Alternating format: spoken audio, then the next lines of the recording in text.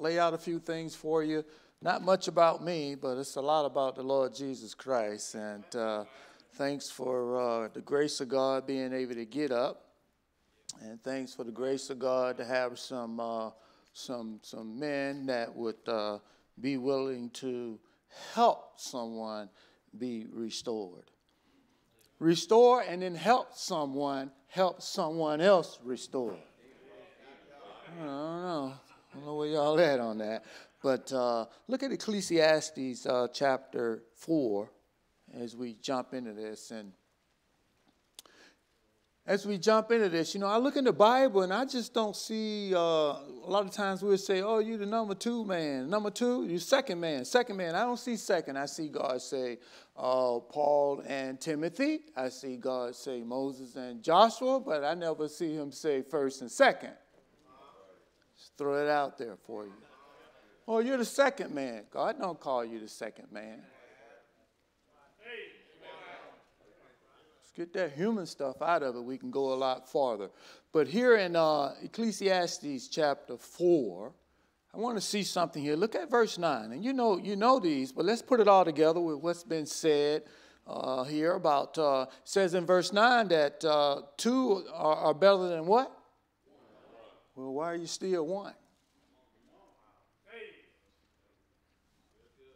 2's better than 1. Just right there. That should be enough. But he goes on and said, because. And they have a good reward for their labor. And for if they fall, you talk about falling, but if they fall, sometimes you just trip. Sometimes you don't see it there. I just fell last week. And I didn't see the little thing the people sit on to try their shoes on. You know that little thing that being there, you sit down, it was in the middle of the aisle, and somebody was pointing, oh, it's that way. And I'm like, where they say over there? I said, oh, okay. Boom. I fell. My knee is coming back around, but that knee was kind of hurting. But here he says this. But woe, for verse 10, for if they fall, the one will lift up his fellow. Will. I'm just saying, I'm thinking about what we done heard this morning. What we heard this afternoon. Will. This is not a maybe, might do, suggestion, or something to think about. This is something you do. You help them up. You help your brethren up. All right, you guys got it. You connect the dots. I was just sitting right there and God gave me this. It's not in the outline. Holy Spirit is working. Hey, this is a spiritual conference. Have you figured that out yet? It's not a show of the flesh conference. Okay, it's a spiritual conference because they're spirit-led people, allowing the Holy Spirit to have preeminence, allowing the Holy Spirit to, matter of fact, surrendering but also yielding. Yielding means to give way. Yielding is what you do when you go on the highway, you're on the ramp, you're supposed to yield, let the other guy pass that's out there on the highway, and you slide in. So yielding is letting the Holy Spirit have his way, letting the Holy Spirit get out front, letting the Holy Spirit, you follow me? That's what kind of conference this is, and I like it. But it says, for if he fall, the one will lift up his fellow. And woe to him that is alone. Hey, why are you still alone? Hey, look, it's got to change. Nobody should leave this conference being, in their mind, in their heart, being alone anymore. You don't have to be alone, okay? I mean, a pastor said, find a train, but we don't have to be alone. And he goes on and says here, help him up, verse 7 again, if 2 lies together, then they have heat, but one can one be warm alone? No. Verse 12, and if one prevail against him, 2 shall withstand. Now look, you was good fighting the one devil, but now Satan sent 3 of them to you. You can't handle the 3. You need to be standing with somebody. Pastor, leader, everybody's okay? Let me make sure, because we ain't even, this not even in the outline, but it's in the book. It's in the instructions. And he lays this thing out here. He said, if one prevail against him, two shall withstand him, and a threefold cord is not quickly broken. So you can have more than one. I always, in ministry, of course, going from 400 to 2,000, I always had 3 armor bearers. I kept 3 or 4. What, to have an entree? No. Because with 3 or 4, more can get done. With 3 or 4, I can get more done. I can be more for God. God can use me. Look, my channel, I become a channel of blessing, but now my channel is bigger. It's wider for God to bless more through. Are you listening? Now, I'm that instrument in God's hand, but because it's 4 now or 3 now, it's a bigger instrument or tool that God get to use to do a bigger job. Amen. All right, man. I feel like preaching coming on right there. But we're supposed to be teaching, so we're going to do some teaching, but we just lay that out there right there, something to look at. Now get your Bibles. You got your Bibles already. Turn to 1 Samuel 16. I like to really lay out some things on the subject of armor bearer, but again, there's about 100 points, so I don't want to deal with that 100 in one area, and there's another 100 going down the other way. So we're just going to lay out some things here, and future coming, you will see perhaps some books and different things. But for now, let's just get some basic understanding here of ministry, and that there's no long rangers in ministry. Jesus, he wasn't a long ranger. I mean, Jesus could have moved a stone himself from Lazarus' grave, but he let some others help him. He could have fed the 4,000 and the 5,000 plus himself. I mean, he could have used some angels. He could have just spoken into, whatever. But what did he do? He used others. Jesus wasn't a lone ranger, so why are we alone? But here in 1 Samuel 16, let me pull something out here. Verse 21. It's David. I like David. I like David. I like those misfits that David was willing to work with.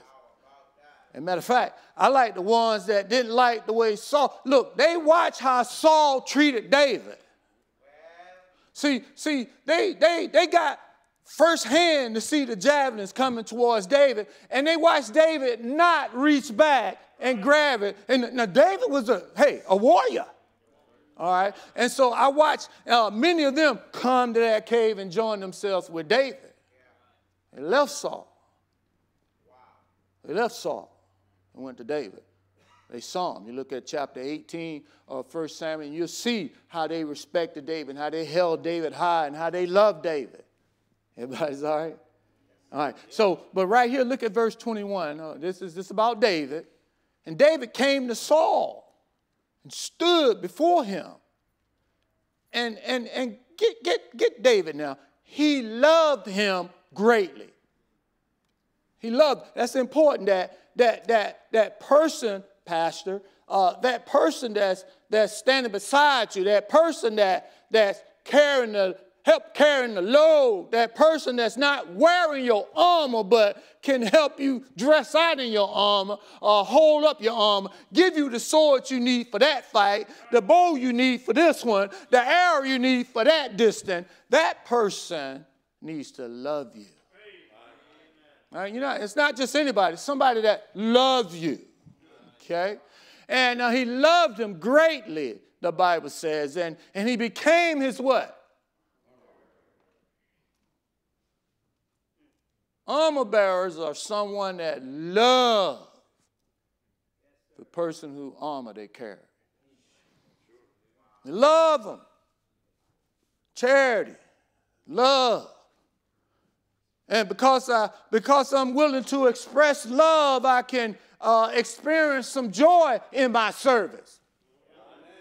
Because I'm willing to express love, I not only get to enjoy some, experience some joy, but I get to exhibit peace. You see it in my countenance because I love him.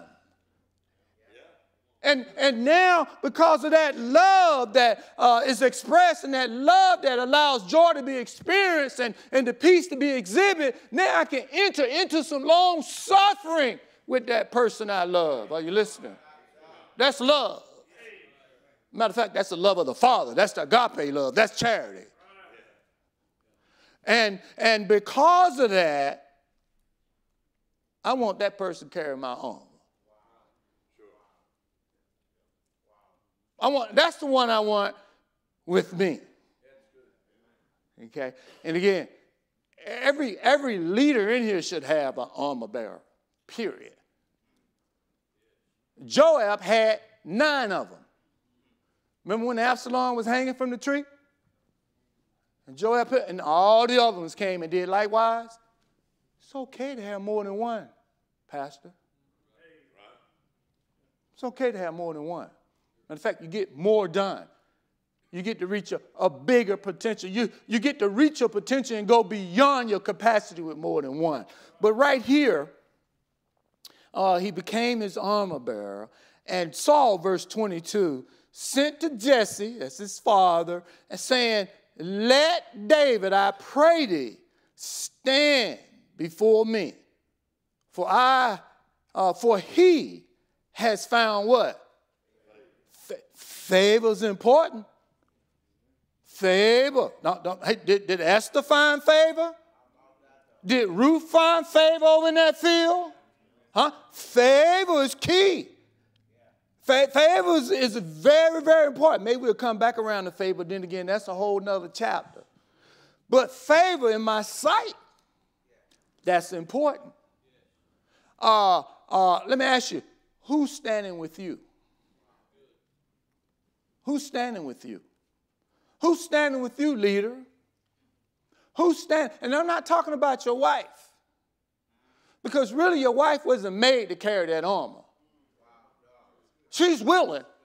She jumps in there with you the first 3-5 years pastoring, but she wasn't made to carry that armor. Matter of fact, she needs her own armor bearer, Naomi. She needs Ruth. We'll get to that. That's a whole nother thing there. But who's standing with you? Get that load off your wife. Then she can last longer. She won't run into the nervous breakdown. Then you won't have to go home and be trying to correct her spirit. Man, like I said now, hold on there. It's all right. I'm okay right here.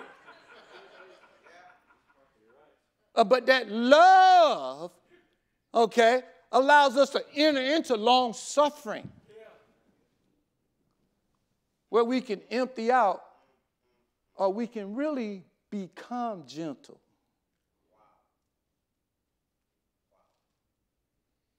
That's where the gentleness, isn't that the next one?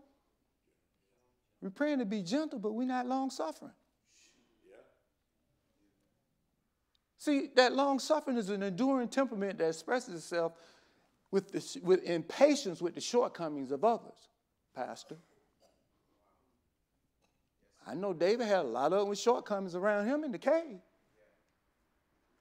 But without that, I can't be gentle. And I remember David saying in 2 Samuel and over in Psalms 18, 2 Samuel 22 and over in Psalms 18, David said, thy gentleness has made me what? Great. What makes great? Gentleness. Greatness makes gentle. Hey, look, gentleness makes greatness. Dad. Husband. Pastor. If Rehoboam would have caught a little glimpse of that, the old dudes, they say in California, that's where I came from, the wind blew me over this way. California, they was having an earthquake, so I was trying to get away from the earthquake, hit a hurricane. I'm like, what's this? They say it's a hurricane. But anyway, I don't know what that got to do with anything. But it's the gentleness. He said, if you talk to them gentle, if you be gentle to them, they'll serve you how long? Forever.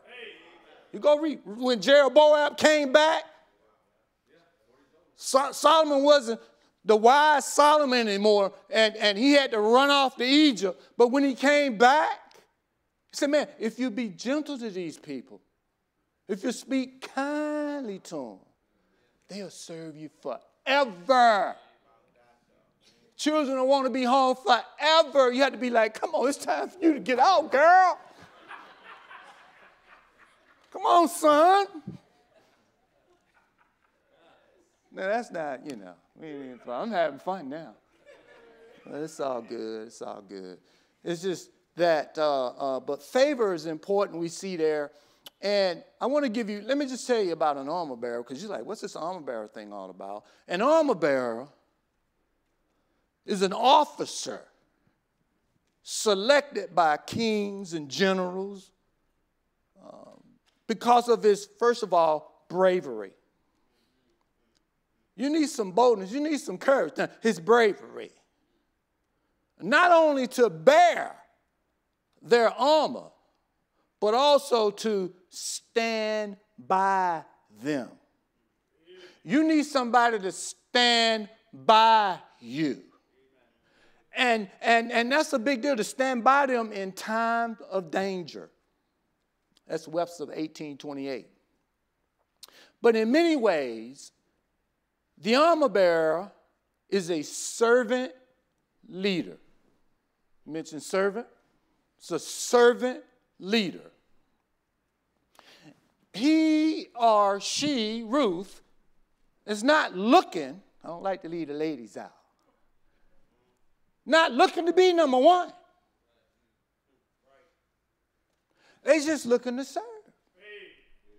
I love you, and I want to serve by you. They're all around you. You don't even recognize them. I remember Shane Irwin, Marine, that I met him at, God allowed us to start a Baptist service at Miramar Air Station in San Diego. I said, man, they let the Baptist service, took our King James Bible in a Baptist service on Wednesday because we had our service. Don't take this out on Thursday night, midweek service. Oh, man. So Wednesday we went in there. And Shane Irwin Shane Irwin was the Marine, and I was looking for another armor bearer to add in there. I'm traveling a lot, moving a lot, working with, so many people. And my wife said, what about Shane Irwin? I said, Shane Irwin? I never thought about it. I never even looked over there at Shane Irwin. Then I turned and started looking at Shane Irwin. I'm like, hey, he's faithful. Yeah, honest. Sort of like the criteria that they had that over in Acts 6. I'm like, okay. Sort of what Barnabas had when they explained Barnabas in chapter 11 of Acts. He was a good man. Remember Barnabas? I'm like, man, the Holy Spirit led. Why I never looked at him? He's there under my nose all along. So, okay. Well, you know what's got to happen next? Train. It's either train Shane or call down to the college and say, provide me a man. Shane was right there all along. Homegrown. Abraham took the trained men in his home. Huh? You train them, you can trust them. Used to be a time we started church, we knock the doors, we bring them in, we disciple them, and they become our deacons, they become our head ushers. Why don't you try training somebody? They're right there. Shane's right there, train them. That's all it takes. But bravery, danger, and many times that servant leader, this is the concept that emphasizes putting the needs of others before our own. This approach to leadership involves leading by example. It involves empowering, delegating, okay, and those around us. And working, takes work, to lead others to their capacity. And so I want to talk about leading someone to their capacity. How do you lead someone? Because without the capacity, you're not capable. Capacity, the space, the capability, without that, you'll never reach your full potential. You won't get to very many potentials. And so it's important to know your capacity. It's very important to get someone to their capacity. Sometimes that might mean to move them around a little bit. You're thinking, man, where can I put so-and-so and where can this one fit? No, just put them somewhere. And then be willing to move them till you hit that place. And when you hit it, you'll know it, because God will say, like God will say, okay, that's it. Matter of fact, God, when I asked my wife said, Shane, God said, yeah, him. See, I know you was watching the other 4 or 5 guys. You know, you thought it was Eliab. You thought it was the eldest brother. But it was him. What do you mean him? Him that was not even in my lineup. David, Dad didn't even have him in the lineup. It was him. And the way God chose to let me know it was him was through my wife. Yeah, God speaks through wives. Remember Abraham? Oh, but Ishmael. Oh, Lord, Ishmael. No. Listen to Sarah. Do what Sarah said. It's going to be Isaac. Everybody's okay with that? God speak through women. Rebecca the one knew about who the twins. Was it Rebecca? Did I got that name right? Did she the one who knew that the eldest was going to serve the youngest? Isaac didn't know nothing. Isaac like, do. Somebody, where I'm the pastor, where I'm in charge, I'm the husband, I'm okay. Do. It'd be good to listen to your wife. But I don't know, you might not like that, but God did that sometime. Thank God that David listened to Abigail. Would have blemished his whole kingdom. Maybe some of us need to listen. I know we the pastor. And I know we the ministry leader. And I know we run the music and we run the sound. And I know, I get it. But maybe it's good to listen to them a little bit. At least hear what they have to say. Amen. All right, that's all right. That's not going over too good. But it's okay. But look, guiding leaders to, I'm glad I listened to my wife, because Shane allowed God to use me to take 10 people to 260. Within that little 2,000 setting, that's what Shane allowed me to be able to do. So I'm glad I listened that one time. Don't say amen. That's my wife, right? Don't you say amen. But don't mess me up like that. I'm trying to get a reputation or something. Well, go ask her. She'll tell you all about me. Amen. Guiding leaders to their capacity helps the pastor. It helps the church. It helps the staff. It helps. And we have to learn how to do that. Now, look back at verse 17. You're in 1 Samuel 16. It doesn't matter how far we get on this. I don't need to get too far. I just settle a little something. Maybe I'll come back and deal with it some more. But there's more to come. And it should have been done, put a lot of this out. And, forgive me, Pastor King Barry. I should have been working on that a long time ago. But God's good, and God's time is always right. He's right. He's always right. Verse 17. And Saul said unto his servants, provide me now a man that can play well, got skills, and bring him to me. Verse 18. Everybody there? 1 Samuel 16? Say amen. Amen. All right, there we are. Then answered one of the servants. You see, this is how God going to do this. He's going to do it this way through one of the servants. And said, behold, hold up here. Wait a minute. I have seen the son of Jesse, the Bethlehemite, that is cunning in playing. He got skills. And a mighty man of valiant man, a man of war, prudent in matters of / business. And comely person, that kind of eliminates many of us on that comely person, some of you guys. But watch it though. Here's the other one. This is probably the most important one right here. And the Lord is what? The Lord was with Chaney. Irwin. I want to know, is the Lord with him? I want to see the Lord.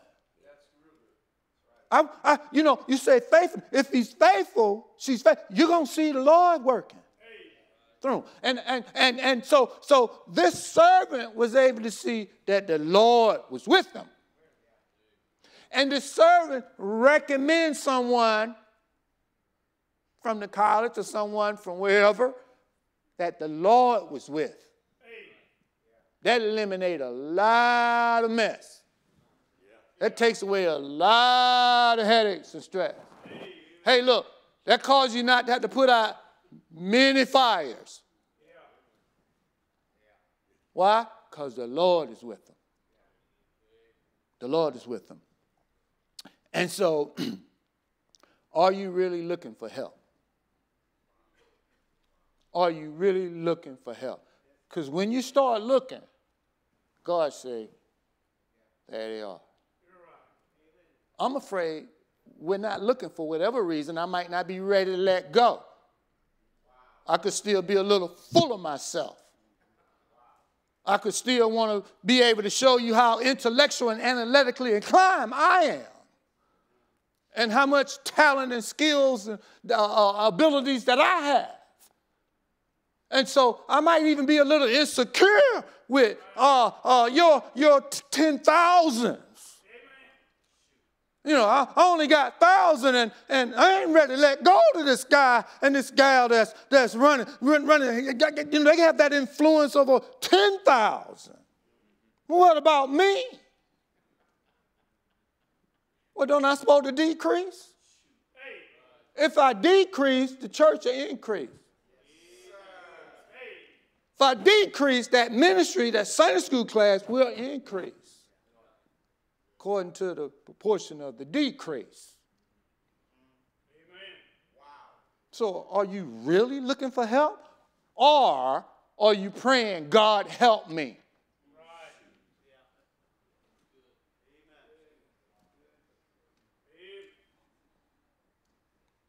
Yeah. Now, at capacity, when you as a leader, I'm going to say pastor leader, because that Sunday school teacher that is an extension of the pastor, and that person needs to be little in their own sight because they need to see themselves as an overseer, and they're shepherding people, but an overseer, it's not their thing. You know, it's still under the authority there of the pastor. Now, when that person reaches their capacity, they're not going to reach their capacity without another leader. The first thing a leader needs to do is find an assistant. Pastors need someone. The leaders need someone. Let me just say this. I learned this from, I learned this somewhere. I was around Doug Fisher. Maybe I mentioned Brother Fisher. But when we make followers, making followers, and some of us like followers. When we're into making followers, we add. But when we learn to make leaders, then we multiply. They multiplied in Acts. David multiplied from 400 to 1.5 million when he numbered Israel. To 1.5 million. You multiply when you make leaders. Your goal needs to be to make leaders. And to start a new class is making leaders. And that's how you multiply 10,000. Now, when they reach their capacity, then you, pastor, your load is balanced. See, at another person, your leader's capacity, then they get to balance your load. And not only does it balance your load, it broadens your liberty. Now you have the liberty to make more visits, the liberty to start another ministry, the liberty to go here and preach, the liberty to put a little more meditation into that sermon. You understand? That sermon preparation. You get the liberty, and now you don't have an edge, a little cutting edge on that sermon. Because that load can cause you to have a little edge on there. It gets to balance the load. Get to broaden the liberty. And it gets to bring you longevity. You last longer. You listening? David needed Abishai on that second giant. I think could have been Goliath's brother, but that second giant, the one that had David pinned down, and Abishai came to his rescue. Without Abishai, David would have been a dead man. Abishai allowed the longevity to continue. Abishai was there to allow him to go further and farther. Who's by your side? Who's there with you doing spiritual warfare? You say, well, I don't believe in spiritual warfare. Okay, but who's there with you when them devils come after you?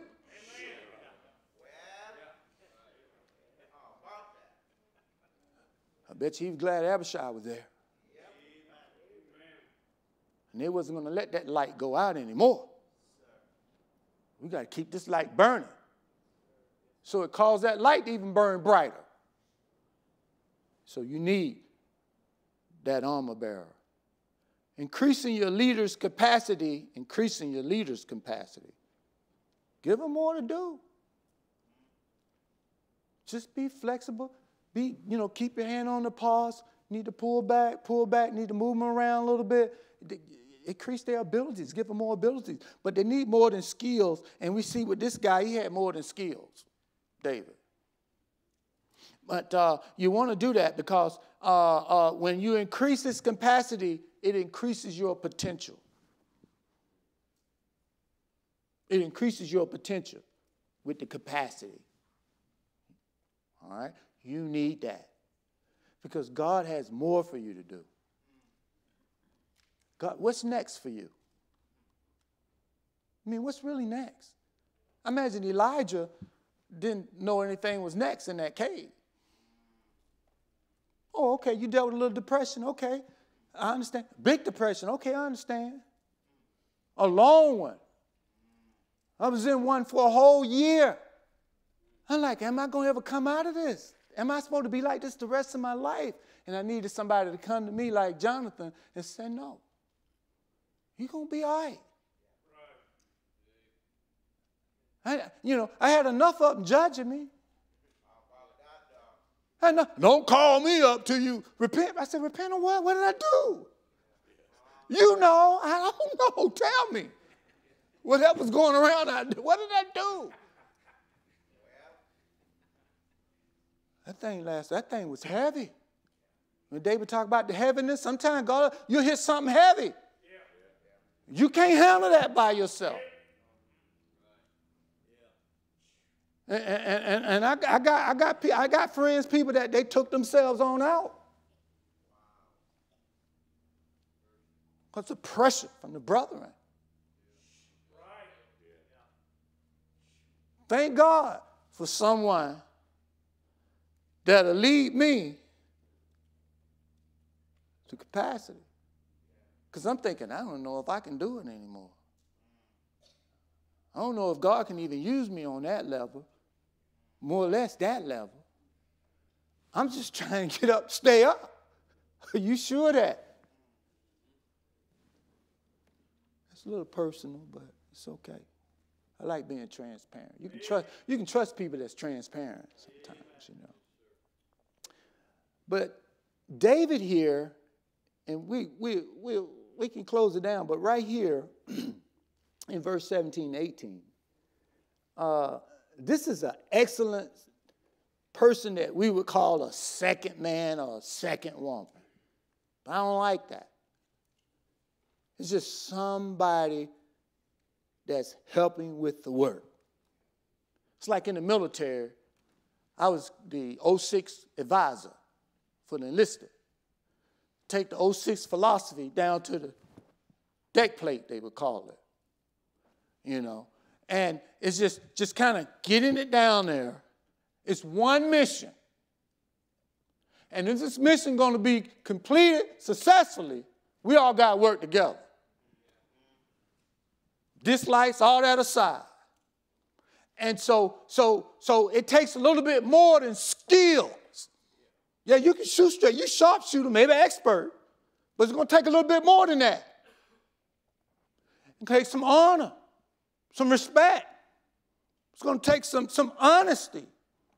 And so here David exemplifies that, and I think I'll just hit on that a little bit and let you guys get out and get some sleep. They call it Baptist nap.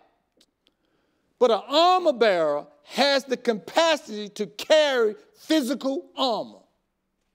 And an armor bearer has an unwavering commitment to carry the weight of their pastor/leader. Carry their vision and carry their purpose. And you can't carry that purpose and vision by yourself. Hey, Nehemiah couldn't. He got a couple men, few good men, to walk around that thing with him, that wall with him. You can't do it by yourself. You can't carry that vision and the purpose that God has for you by yourself. And you're not supposed to put that on the missus. Too many times, I'm telling you, I do too many times, it comes home and laying on her. When all you got to do is go out and get some help. Now, I'll say this, Doug Fisher made me an armor bearer, which led me to reaching a level of capacity that made potential possible.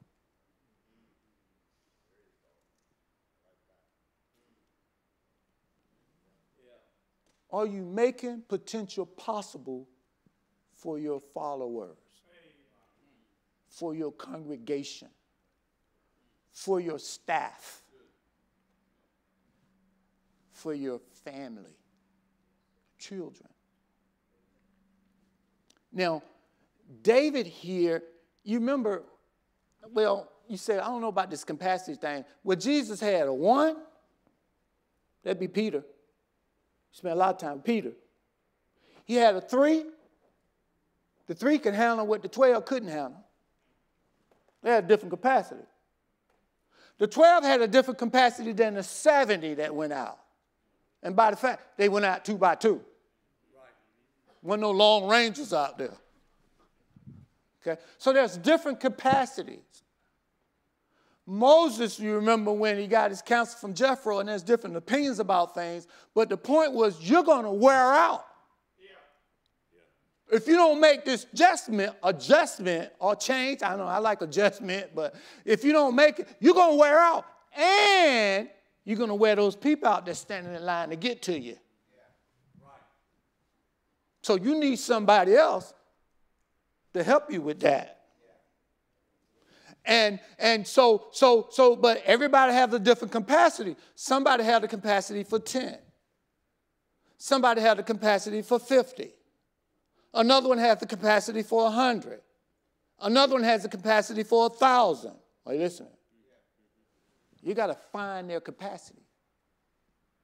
And you're going to have to just be willing to move them in and move them out. I would create scenarios. I would create a situation where somebody had to move. I didn't let people get comfortable. Easy on you guys. Yeah, you got stages we're working on here. But I'm just saying, because you need to maintain the flexibility. You need to stay flexible, adaptable to grow. And so I might shake it up so the class had to move somewhere else and have class that's a little more rougher, a little more hazardous, just so they can get prepared. Okay? Why? Because I want them to have the capacity for what's next. Because there's some vision, there's some purposes, there's some things laid out that you don't know about. But when the capacity is there, then they come out. And so we're trying to get people at the capacity where they can handle that. Because I'm tell you, 100 Sunday school classes just for our church, 100, look, that's just so we can make progress. Okay, that's not the goal. That might be a short-range goal just to, get some progress going. And so you're going to have to be able to have the capacity for that. And so it's a process. But you need more than just skills. It says this about David. It said that he was what it says right there. It said the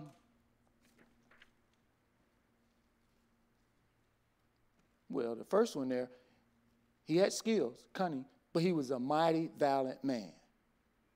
He had strength, man of war, prudent in matters. Now, how do you get this? By being trained. Yeah, right, yeah. Somebody taught him. Yeah. It just didn't happen. Somebody taught him. And we got to be willing to teach. Now, Now, I'm not gonna go too far into that. I just want you to know that you need an armor bearer. And come back tomorrow and find out a little bit more about how to get them set up, how to identify what's the characteristics and different things like that. Because with that armor bearer, he can lead, she can lead, she can manage, she can organize, he can organize, he can encourage, he can oversee. Okay? And I don't want you to confuse a manager from a leader. When I travel around and work with staffs, one of the first things I see is they got managers in leaders' position. And there's a difference between a manager and a leader. A manager maintains a system or maintain people or maintain some process you put together. But a leader, he used that thing you mentioned, influence. He can inspire. What do you mean inspire? Pour something in somebody. There's a difference. And you need to be able to identify the difference before you make a major mistake of putting a manager in a leader's position. And you're expecting great results. And then you get mad at the person. You fire them or quit them or pull the rug out from under them, and it was all you're making. Because you just didn't know. So we'll get more into this a little bit. And God bless us. Pastor, you want to come and close us out?